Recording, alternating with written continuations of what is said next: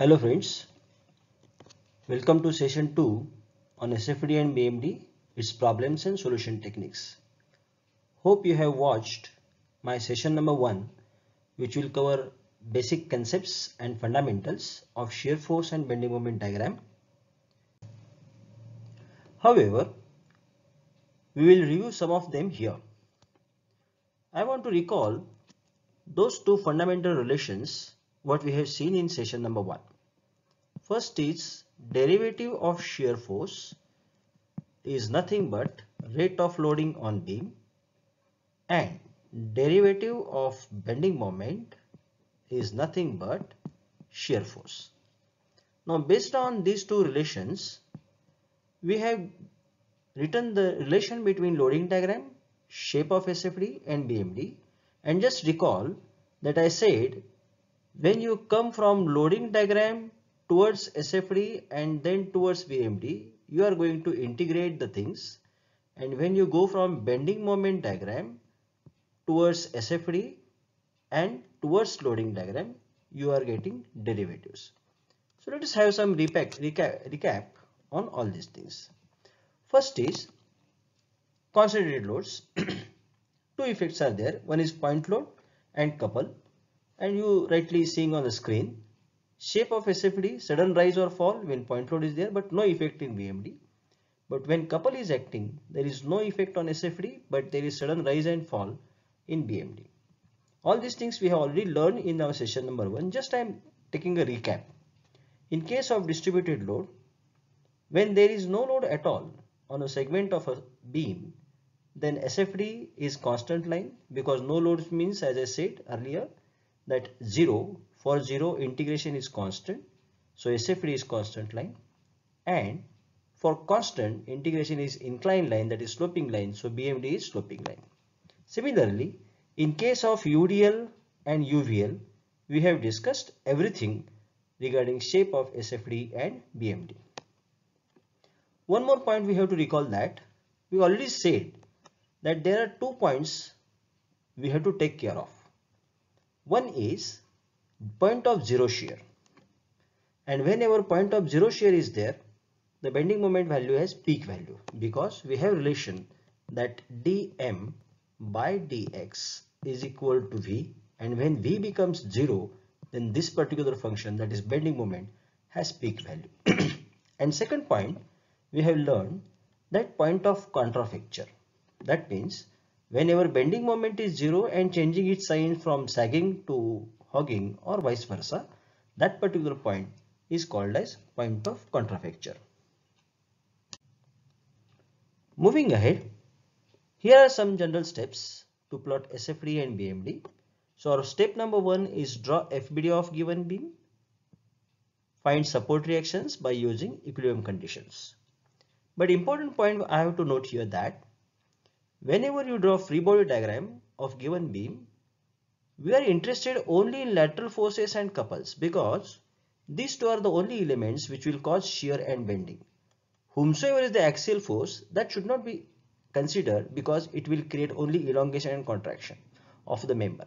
So we are interested only in lateral forces and couples. Fine. In second step, we are supposed to do some SF calculations using proper sign convention.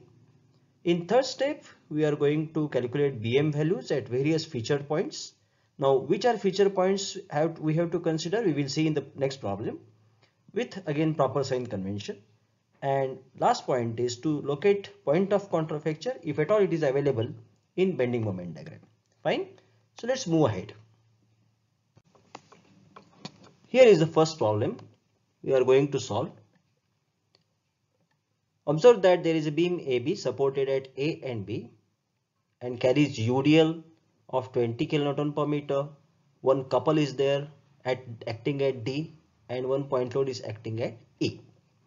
So let us move to first step, finding out support reactions. So the beam is there and reactions are shown RA and RB, and let us apply equilibrium conditions. So first condition we are imposing that moment at A equal to 0.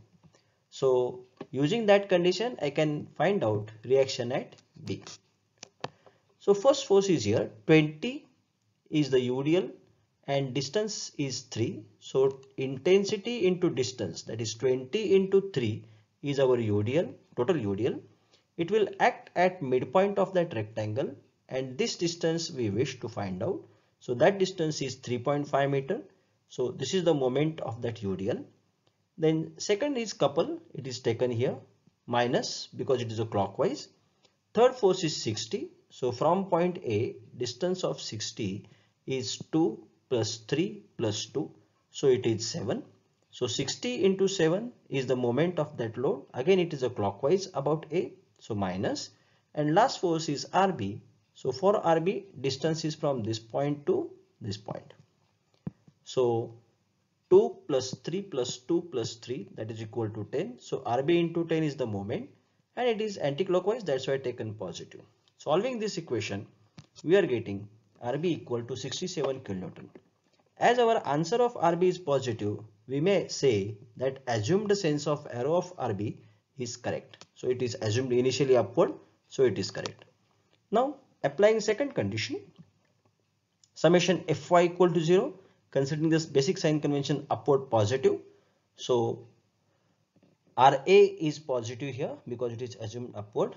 Then 20 intensity into distance is my total load. It is going down, so minus is taken. Then couple will not come in force equations, so that is ignored. And here 60 is downward, so it is taken minus. And our RB answer is there, 67. So solving this, we are getting reaction at A equal to 53. Now second step is shear force calculation.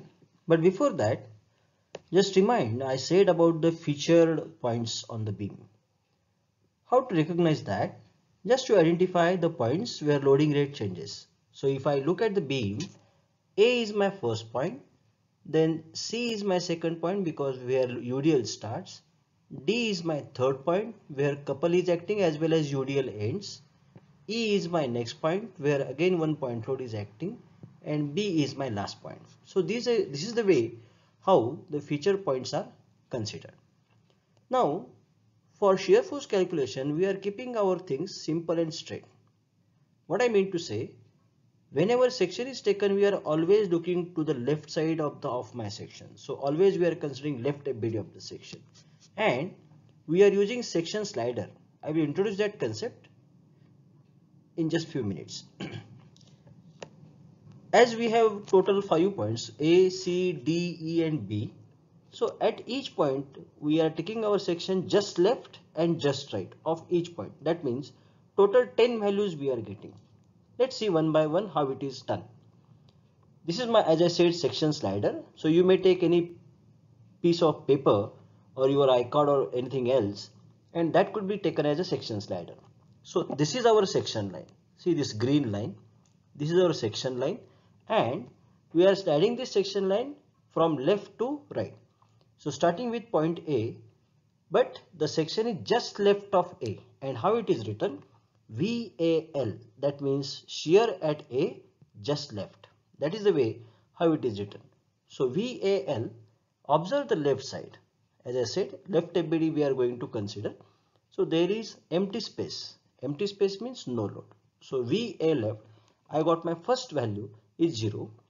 Then just right of that A, VAR, that is A right. Now A left I am having, from A left to A right, there is one load observed here. It is going upward. So sections left going upward is taken positive. So this is the old value, and newcomer is 53 going upward, so positive. So answer is 53. Moving to next. A right I am having. Now next point is C. Just left of C is here. From A right to C left, no load is happening. So original value is 53 and newcomer is nothing. So final answer is 53. After C left, move to just right, C right. So C left is available, C right is here. Between these two, again no point load, nothing anything. So original value is followed and no newcomer. So final answer is 53. Our next point is D. So first point is D left, just left of D. So C right we have and D left is here.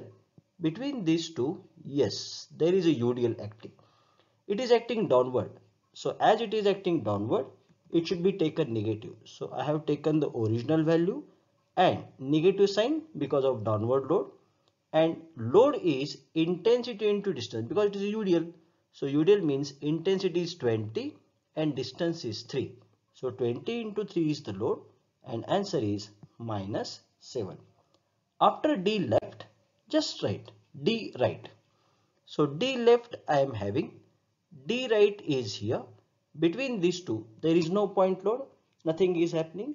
So original value is taken and newcomer is 0. So answer remains minus 7. After D right, next point is E left, just left of E. So D right we are having the value and E left is here. Between these 2 points there is no load. So original value is taken as here and newcomer is 0. So answer is minus 7. Now you may wonder that what happens with couple. Remind the property seen in that table. Whenever couple is acting, shear force diagram does not have any change because couples are considered in moment equations and shear force is only the summation of forces. So couple doesn't have any effect on shear force diagram. Okay, E left is over. Now next part is just right of E, E right. E left is here. That value we are already having. E right is here. Between these two, yes, there is newcomer is there. It is going down, so it is minus and 60. So original value is here, E left. Newcomer is minus 60. Answer is minus 67. Now we will come to last point B. B left. E right we are having, B left we are now going. Between these two there is nothing is happening. So original value is taken and newcomer is 0. So final answer is minus 67. After B left, move to B right. So B left we are having, B right is here. Between these two there is one load which is nothing but reaction at B which is going upward. So original value is taken and reaction at B as it is going upward it is taken positive. So final answer is 0. Let me tell you how to check our calculation. Always remember that first left is always 0 and last right value is always 0. These values must start with 0 and must end with 0. It means that our SF calculations are absolutely correct. Correct? After this, now we are ready to plot the diagram, shear force diagram. And for that, we have to take one baseline which represents the axis of the member. That means now beam is our horizontal member, so axis of member is there. And vertical ordinates are nothing but our shear forces. And we are covering one by one point. So first value is A left. So it is plotted here, A left. Start with 0. Then second value at the same point A, but plus 53. So this is plus 53. And these 2 points are joined. So this is the way first point is plotted. So this is over, this is over.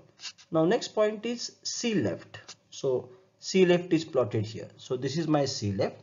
It is plus 53. So it is plotted here. And these 2 points are joined. Then C right. It has same value. So C left and C right are same. So there is no change at all here. Then next point is D left. So D left is this point. So let us plot D left which is minus 7. So it is plotted here. D left is minus 7. Now these 2 points are supposed to join. To join these 2 points, you have to identify that table property. Whenever UDL is acting on beam, shear force diagram is inclined line. So that way we are going to plot that D left. After D left, next point is D right. Again same point. So D left and D right has same point. So it is plotted here. Once that D is plotted, now A is covered, B is covered, C is covered, D is covered. Next point is E. E left. So E point is here. So next point is E left. So this is my E left minus 7. So joining these 2 points by straight line, because there is no load means horizontal line. After E left, next point is E right. So on the same E, it is minus 67. So it is plotted like this. This is E right, minus 67, join these 2 points. Once these 2 are plotted, next point is B, last point. Again minus 67, so it is plotted here. B left is minus 67, join these 2 points. And last is B right, it is 0, so this point is there, B right. Join these 2 points. This way I am completing my shear force diagram, right? Now, according to our properties of shear force, that table what we have seen, we have to check holistically whether my shear force diagram plotting is correct or wrong. First of all, first checkpoint is a point loads. Observe, this is a point load at A. And as I said, whenever point loads are acting on beam, shear force diagram is rise and fall. Upward point load, so it is rise. Downward point load, so it is fall. Upward point load, so it is rise. Second checkpoint is that whenever no load is acting, SFD is horizontal. No load is acting, SFD is horizontal. No load is acting, SFD is horizontal. Second checkpoint. Third checkpoint, whenever UDL is acting, SFD is sloping line. As UDL is downward, so SFD must be sloping downward, right? And last checkpoint, whenever couples are acting, SF doesn't have any change. So these are the some points which are very important to check after drawing your diagram. But one more important when you plot, that is point of zero shear. This point we get it. So what we will do, we are interested to find out the location of this particular point. So let us call this as a x distance. I have taken x from left because it is simpler side. You may take x from right, no problem at all. Right now, I have taken x from left point A. Now I am extending this point to my loading diagram. And this FBD we are going to consider. Correct? So it is here. Left side FBD is plotted. So this is our section line. And left side FBD, because we have taken x from left, that FBD we have plotted. Now we are interested to write bending moment equation for this particular section line. So let us write that bending moment equation. Yeah, this is here. Bending moment equation for this section. 53 into x. It is going like this. And as I said, it is bending moment equation. For bending moment equation, we know that sagging is positive like this. And I given one more term. You can call it as a happy, or you can call it as a out. So out is positive. That is sagging is positive. So 53 into x out. So plus 53x. Second load is UDL. Section is here. This much is the UDL. So intensity is 20. Distance is x by 2. Acting at center, x by 2 upon 2. So moment of that UDL is 20 into x by 2 whole square divided by 2. Observe that this UDL is acting downward, which will create hogging type moment, or another word you say in. As I referred the term, in is negative, out is positive. This is in. So in is negative. So it is minus sign is taken. Once I got my this equation, we also know that dm by dx is equal to v. And here at this particular point, shear force is 0. So what I am doing, this derivative of bending moment equation is equated to 0. That means I am doing v equal to 0 so that I can get that particular distance x. Solving this equation, I am getting that distance x from A. So this distance I am getting the location of point of zero shear. This is the way I am getting location of point of zero shear. Now move to step number 3, bending moment calculation. Here also we are doing things simple, but like SFD, we are not doing every time left and right of each point. Not necessary, because we know perfectly that whenever couple is acting, then and then only just left and just right is necessary, because in bending moment diagram the sudden change will occur only when the couple is acting. So observing our beam, we observe that there is only point D where the couple is acting. So only at point D we are doing two calculations of bending moment. Otherwise, at all remaining points, single calculation at each point is sufficient. Fine. Okay, let's start one by one. Again, same section slider is taken, always considering left FBD of my section. So my first section slider is here. And remember that our sign convention is this, sagging is positive. And I give you a simple idea, if section is there, out and out, it is nothing but sagging, we are taking it positive. And for any section, in and in, that is we are taking negative. This simple logic we will remember instead of that sagging and hogging. Okay. First point is A. Bending moment at A, exactly at A. Observe left part, there is empty space. So bending moment at A is 0. Next part is our point C. So exactly at point C, observe left FBD we are taking. So force is 53 and distance is 2. So 53 into 2 is the moment. Question remains, who is the sign? So for that I said the moment is like this about the section line.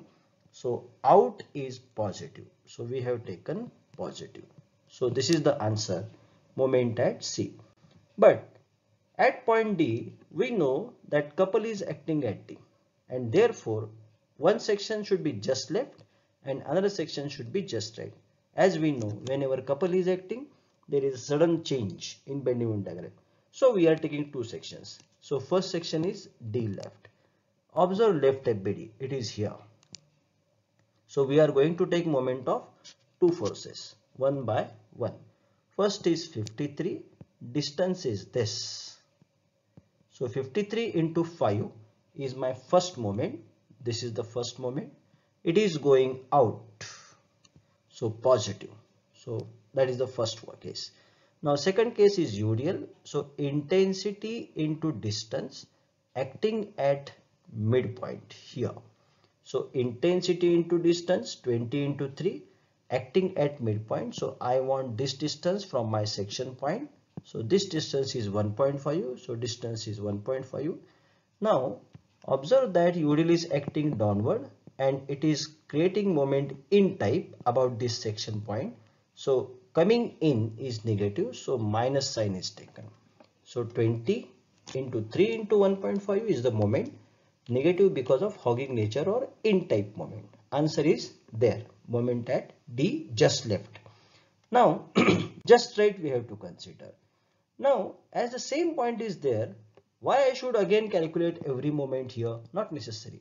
Only I will consider what is the new, because from D left to D right I have to go. At D we got a couple.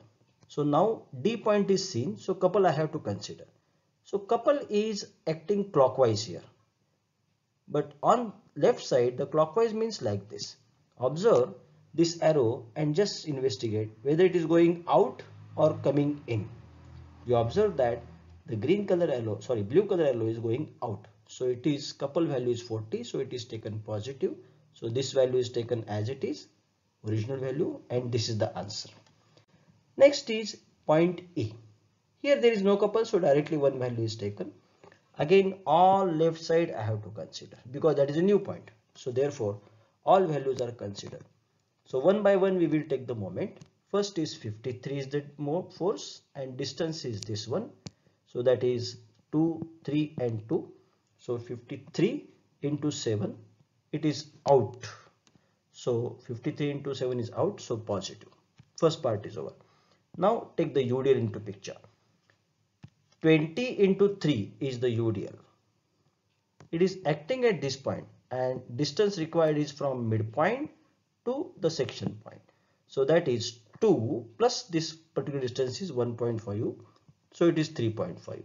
Observe UDL creates in type moment. So minus is taken. That point is also clear. Now last point is couple. Couple is acting something like this. Clockwise couple. So section's left part. Clockwise couple means out and out is taken positive. So answer is 180. And last point is our B point. Now for B point, All this particular area I should consider as my moment part. So one by one we will start. Observe, this is the distance for 50 kilonewton force. So 50 into 10 going out, positive. Then UDL is 20 into 3 is the UDL. Distance is from this midpoint up to the section point. So that distance is 6.5 meter. UDL is coming in, so negative. Then couple, it is shown here. Couple is a free vector, you can show it anywhere. So every time I am moving the couple so as to identify whether it is going in and out. So this is simpler way to identify. So it is out, so it is taken positive. Then force is there, 60 into this distance from the section. So 60 into 3, it is coming in, so minus. So final answer is 0. Here also I am getting one check. I am starting with 0 and I am ending with 0. It simply means my bending moment calculations are also correct. But do you identify one basic difference in these calculations for SF and BM? In SF calculations, we always carry old value and just newcomer is added.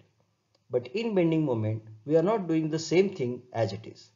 Because you understand that bending moment means force into distance.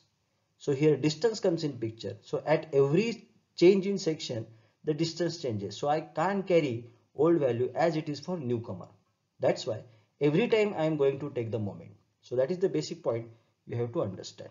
Once that all values are covered, now I am interested this particular point, because we know at point of zero shear bending moment is maximum. So I am interested to find out that maximum bending moment value. Just recalling the equation what we have written earlier, we already written that equation of bending moment and we already got that distance 4.65. Only my job remains to put this value in this equation. I am getting Mmax. So 176.26. Thus we get a max value which is lying in segment CD 176.23. Now while plotting BMD, we should take care that this Mmax value lies between C and D. So that care we will take when we plot our BM diagram. So let us take one baseline which represents the axis of beam, and we will plot the values of bending diagram as y coordinate. The first value we have to plot is moment at A and second value is moment at C. So these two values are plotted here. So moment at A is 0 and moment at C is 106.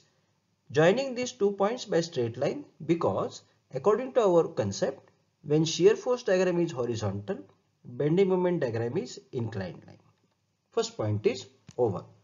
Now moving from C to D, we also know that there is a peak value which is founded here. So I should plot this value and this value simultaneously. So bending moment maximum is 176.23 and D left value is 175. So let us plot those values. Just observe on the screen. It is like this.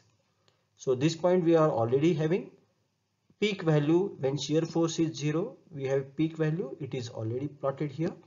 And at D first value is left. Question arises how to join these 3 points. Again we will go back to our fundamental that whenever UDL is acting on beam which is constant line, the shear force diagram is inclined line. That point is over. And when shear force diagram is inclined line, our bending moment diagram is a second degree curve, and we also know that whenever UDL is acting downward, our BMD has concavity down. That's why this curve is joined in this fashion, concavity down. Okay. Now after D left is plotted, next point is D right. At the same point, D right. So it is plotted here, D right. So this is the rise we get from D left to D right, and there is a sudden change because of couple. After D right is plotted, now next point is our E point. Bending moment at E point plus 201. It is plotted here. Again observe these 2 points are joined by a straight line because of our logic that Whenever shear force diagram is horizontal, its integration is inclined line. So BMD is inclined line. And last point is bending moment at B. So this is the point. Again, we have joined these 2 points by straight line.